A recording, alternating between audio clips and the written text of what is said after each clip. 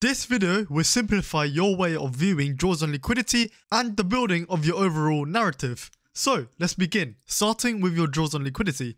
The basic idea behind your draws on liquidity is that the higher time frame you go, the more significant the draws on liquidity will be. So if we start on a weekly, for intraday trading, your most significant liquidity is the previous week's highs and the previous week's lows. For example here, using the current week's price action, this is your previous week's high and this is your previous week's low. When price takes out that significant liquidity, you could anticipate a deeper retracement because there's a significant liquidity in the form of a previous week's high. Now if you go down to the daily, that's the same thing. Instead of previous week's highs and lows now, you have your previous day's highs and lows. So here, the previous day to the current candle, these are your previous highs and your previous lows.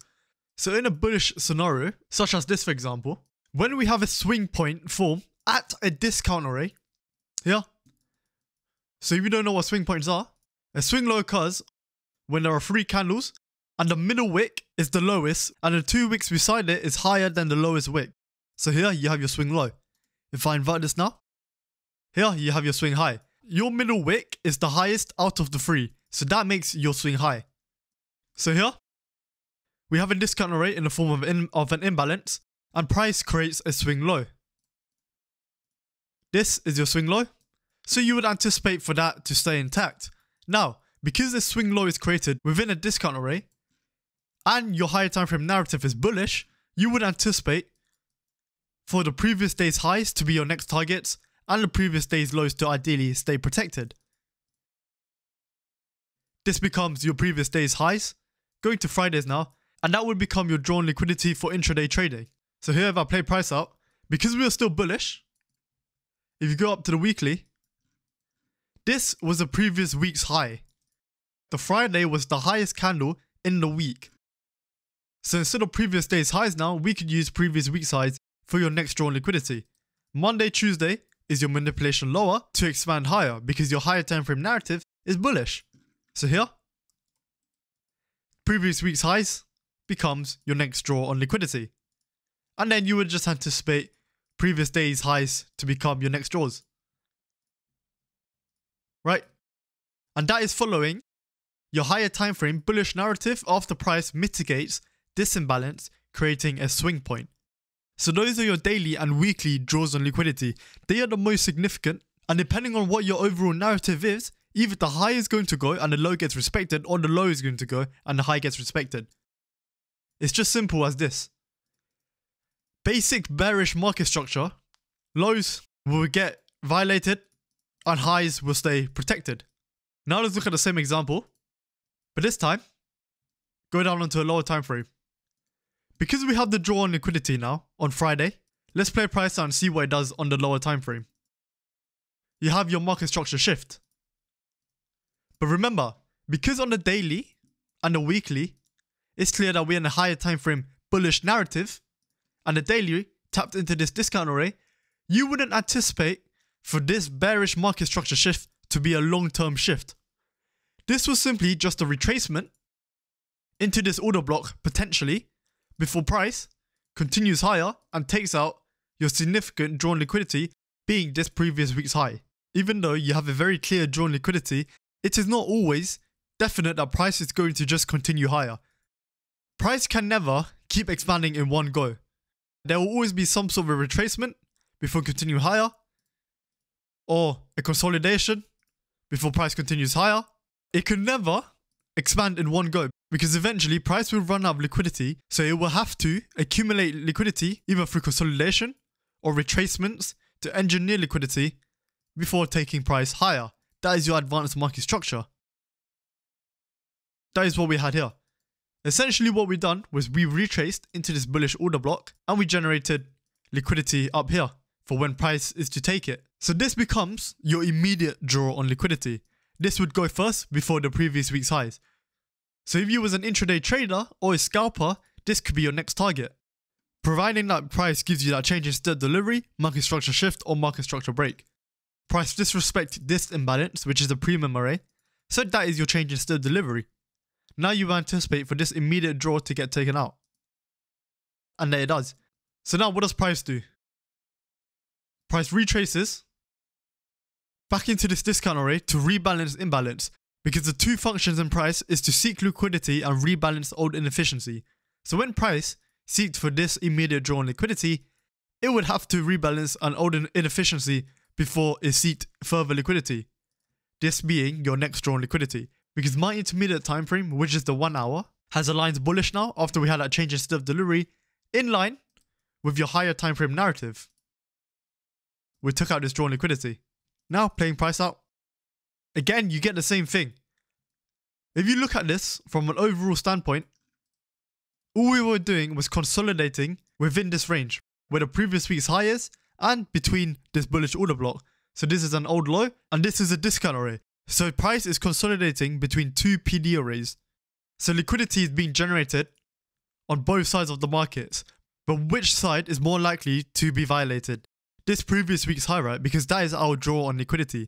This isn't our draw on liquidity. If price comes down here and take out these lows, that was simply just your manipulation to accumulate positions, to accumulate longs before taking price higher, to take out your true draw on liquidity, which is the previous week's high. So the main aim of this video is to teach you to not be confused when you see certain points of liquidity get taken out. Because liquidity is everywhere on the markets, right? Here, you have sell-side liquidity.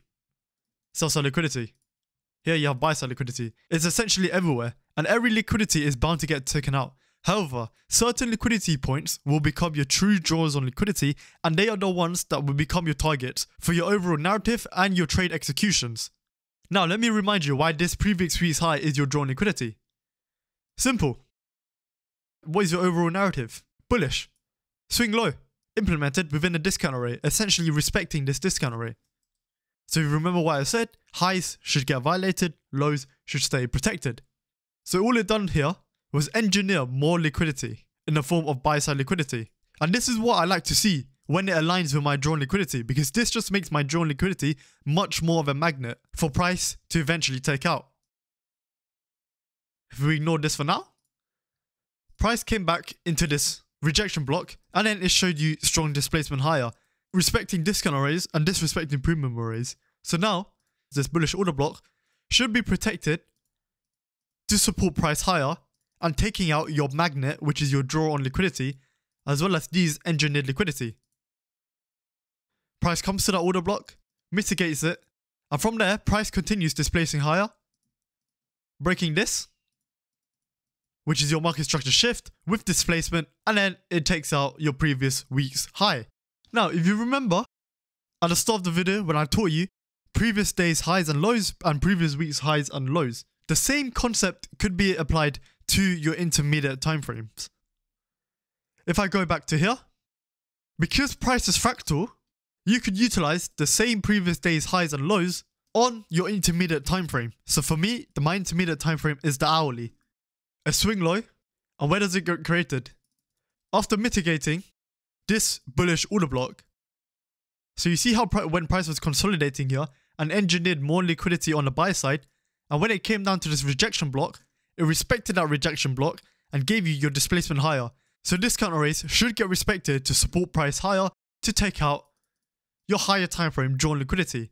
So if that's the case, when price creates a swing low here and it gives you a displacement higher, this is extra confirmation, but it breaks this swing high as well, giving you your market structure break, then that is how you could be sure that on your intermediate time frame, we are bullish. So because we are bullish, we should anticipate for significant bullish candles to keep printing, and any bearish candles are simply minor retracements to again accumulate more positions before taking it higher, right? So what do I mean by that? Here, if you look at this hourly candle, if you use the previous candles concept, this is your buy side liquidity. So you will look at this for your next target for the hourly to print, right? So playing price out, price takes out that buy side liquidity. What does it do when it takes out that buy side liquidity? It retraces into this breaker block. So like I said, if we are bullish, premium arrays should get disrespected, discount arrays should ideally stay respected. So we would want to see this array get respected, and your next target would be the previous candle's high, which is this buy side liquidity. Again, we take that out. Price should continue printing bullish candles and only have minor bearish candles. Literally the same thing. This becomes your intermediate draw. It gets taken out. Price comes down sweeps liquidity. And this was simply to just accumulate more positions before expanding higher. See that? And as you would have guessed, this is how you could start to frame your intermediate and your higher time frame draws on liquidity. This becomes your next immediate draw on liquidity on the intermediate time frame in line with your previous week's high. So this is where you could drop down either to the 15-minute or the 5-minute. So here price took out the previous hourly candle's high with heavy displacement, and your next draw would be this previous week's high, right? So this is where you could start to look for your entries if price gives you that retracement. It doesn't give you that retracement, and that is fine. But look how perfect this is. When price took out your significant draw on liquidity, it gives you a strong retracement lower. And if you remember at the start of the video, that is why I said, when a significant draw on liquidity, significant being the higher time frame you go, the idea is the more significant your draws on liquidity be. So if there's a higher time frame draw on liquidity that gets taken out, you can anticipate a deeper retracement in comparison to your intermediate draws on liquidities. For example, these hourly draws on liquidity. You get a minor retracement in comparison to this larger one. So here is another example, right? This time we are in a bearish scenario. You have your volume imbalance. Price tapped into that volume imbalance and displaced lower. It then comes up and takes out this buy side liquidity in the form of a sweep. So ideally, because our high time frame narrative is bearish, you want to see this sweep only be a sweep and for price to continue lower. You don't want to see a full break past this high with displacement, because that would mean we are likely going to see bullish price action. So here, that's what we get here. Again, your 3 candle formation. 1, 2, 3. 1 and 3, the wick is lower than number 2. So this becomes your swing high. Because the swing high is now implemented in line with your higher time frame bearish narrative after price has swept this higher time frame premium array, previous week's lows and previous day's lows should be your next draws on liquidity, and ideally highs should stay protected. So if you look here, so now essentially these 2 lows are just relatively equal lows. So it makes the conviction for these being your draws on liquidity even stronger. If I go to the intermediate time frame now, that is what we had here. Price gave you a market structure break, and it takes out your previous day's lows and previous week's low. Now, if we wait for Tuesday to close, this becomes your next draw on liquidity, because ideally we should just continue lower and take out previous day's lows. Now, we had this market structure break here. Price came up, swept this liquidity, and it respects this bearish order block. And then for extra confirmation, it displaces past this low. This low is your market structure break. So now the intermediate time frame is aligned bearish, and we have a strong draw on liquidity here being your previous day's low. We could look to use the same concept on the intermediate time frames. Previous hourly candles lows should get disrespected, and previous hourly candles highs should ideally stay protected. So with that in mind, we can start to look for your entries. So let's go down to the 5-minute. It becomes more clear. This is your market structure break on the 5-minute. Price retraces, respects this bearish order block, and then it displaces lower, giving you another break. So that is extra confluence. Price retraces, respects this imbalance, and then continues lower. So now you can look to have an entry off of here. Stop loss just above there, because if price takes out this high, it's likely that we're going to continue higher, because this gives you a bullish market structure break. So here, I would enter off of this bearish order block, stop loss above my invalidation level, and then this draw on liquidity, which is your previous hourly candle's low. Right, and that's a very solid trade. So now if you go down to the 5-minute again, you can look for the same thing. This time, because of how close we are to the previous day's low, this could be your next target. So now let's go down to the 5-minute and see what price gives us. Right, price retraces, sweeps this liquidity. Notice how we didn't get body closures past this swing high. So that is just a sweep. Because remember, price can't just expand lower in one go. It has to retrace, accumulate more positions. So by sweeping buy side liquidity, it's accumulating more shorts before distributing it lower to your overall draw on liquidity, being the previous day's lows. So here, we didn't get a body closure past it, so that is a valid sweep. Price displaces lower, disrespecting this bullish order block. So this bullish order block is a discount array. If price was to continue bullish, it would respect discount arrays and disrespect premium arrays. But because it disrespected this discount array with strong heavy displacement, that not only shows you that we are still bearish, but it also validates this sweep even more. This provides you with more confidence that this was simply just a sweep rather than a market structure break. This is where you could use this bullish order block as an inversion level, right? That for your entry, stop loss here, where the sweep happened, and then your target would be this previous day's low. And that is where you get there. So that concludes this video on identifying your draws on liquidity and how to build a narrative based on that draw on liquidity. So remember, the higher time frame you go, the more significant your draw on liquidity would be. And the key thing here is liquidity points are everywhere on the markets. So it's crucial to be able to identify which ones are your true draws on liquidity to use for your targets and your overall narrative building. So that is where your higher time frame direction would come into play. If we are bearish, price mitigates a premium array, creates a swing high, you will look for lows to become your draws on liquidity. That is the basic idea.